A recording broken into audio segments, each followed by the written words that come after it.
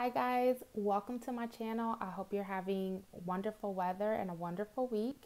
In this tutorial, I'm going to show you how I made this shoe. I'm calling it the Beyhive shoe because it's in honor of Beyonce and her On the Run tour. And then she just released an album a couple of days ago with her husband, Jay-Z, called Everything is Love.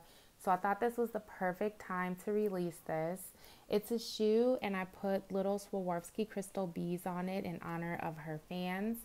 So if you're looking for something unique to make and wear to a concert or to an after party or just to show your love, I think this is perfect. If you'd like to see what I used to get this look, stay tuned and I will show you. For this project, I used Swarovski Crystals. I used these bee stickers, E6000 Glue, and these black pumps.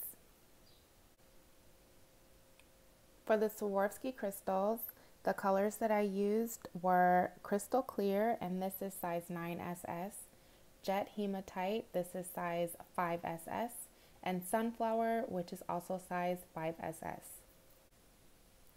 I also used black halfback beads in 7mm, 5mm, and 4mm. My first step is to place the bee stickers where I'd like on the shoe. Make sure you're working with a clean surface. The bee sticker serves as a guide, so for this I just put one bee sticker, but obviously I'm going to be covering the entire shoe. And once I've placed the bee sticker, I am going to place the crystals on top in coordinating colors to create the bee look. So I'm going to get started with that and I'll show you what it looks like in just a moment. This is how the bee turned out now that the crystals have been added. It's not perfectly like a bee, but I think that you can definitely get the idea. These are the wings, this is the body, and I usually don't show myself adding crystals or beads to shoes because I like my videos to be short.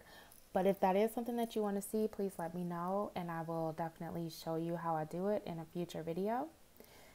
But for now, I'm going to add stickers in a couple more places and add crystals to those and show you what that looks like.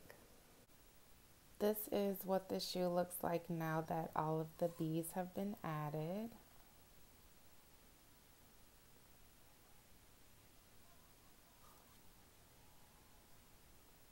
And now I'm going to get ready to add the beads. Hi, so I'm just checking in to show you the progress on the shoe. At the bottom of the shoe and all around, I've added 5mm beads, and then at the top I've added 4mm. I added a bee here and I added a bee in the back. And then on this side, I've actually started the actual beading of the shoe with the black beads. What I love about the beading is that it adds a lot of texture and context to the shoe. And I just love how it makes the actual bumblebees pop. So I'm going to keep going and let you know how it looks, but I did want to show you the progress. This is how the heel turned out. I had originally said I was going to work on the back of the shoe first, but I wanted to make sure that I had enough 4mm beads to use. The heel took just under 300 of the 4mm beads to complete just the front part of the heel. So my final step is filling out the back of the shoe with the beads, and then I'll be done. So I'll show you what that looks like as soon as I finish. So I wanted to show you something really quickly. In order to make sure that your shoe is steady and that your beads don't end up underneath the heel of your shoe, just put a line of glue as the shoe is sitting flat on a surface and then bead that line, and then you can turn the shoe upside down and bead it from there. And this is just another example of what I was talking about. So I added a line of beads here, and this row is from where I said before, where I just put the glue on a line, and then I know that if I go above this, the shoe is not going to be balanced. Everything below this can be beaded. And so that just gives it a nice clean look. And then I just started beading around the bee first, just to make sure that this is covered adequately and with the right beads. And then I'm going to fill in the rest of this space. This is the final result. I love how it turned out. I love the Swarovski crystal beads, and this was fairly easy to make, especially using the stickers as a guide. I think anyone can do it, and you can also use this concept on a handbag.